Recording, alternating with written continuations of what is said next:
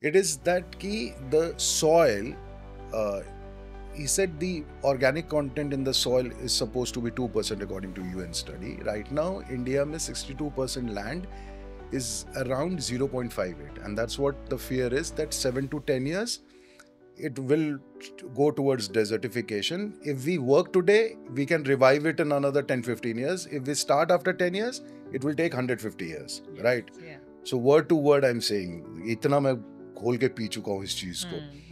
So he said ki let the organic content in the soil decide the price of the produce. Oh.